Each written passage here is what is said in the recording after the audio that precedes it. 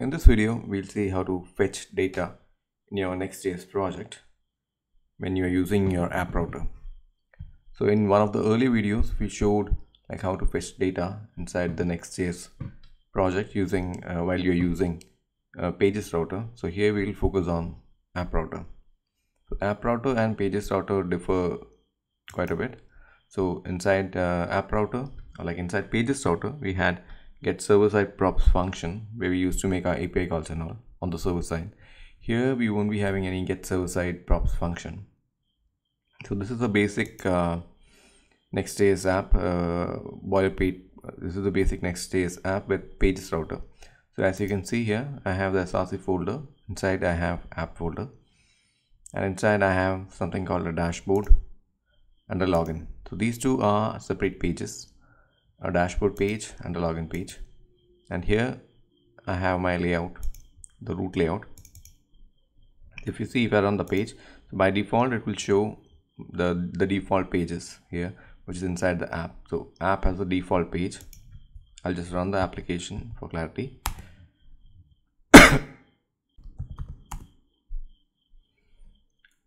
So here we have our Next.js application. So here, as you can see, this is the default page that is being rendered. So this default page is this one, page.tsx, right? So here you can see the default page.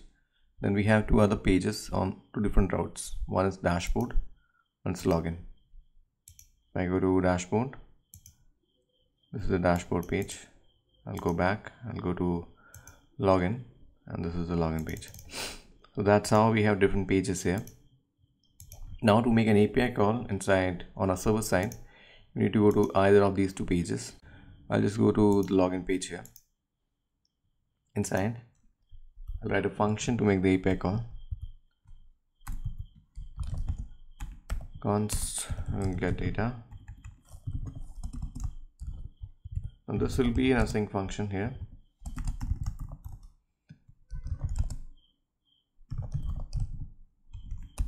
We'll be making use of the fetch API here to make the API call. So I'll be using the JSON placeholder APIs here.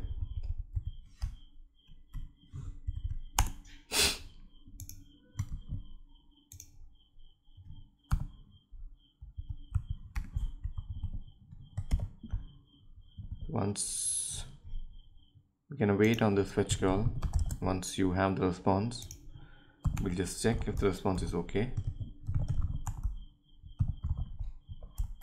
If it is not, we'll just throw a new error.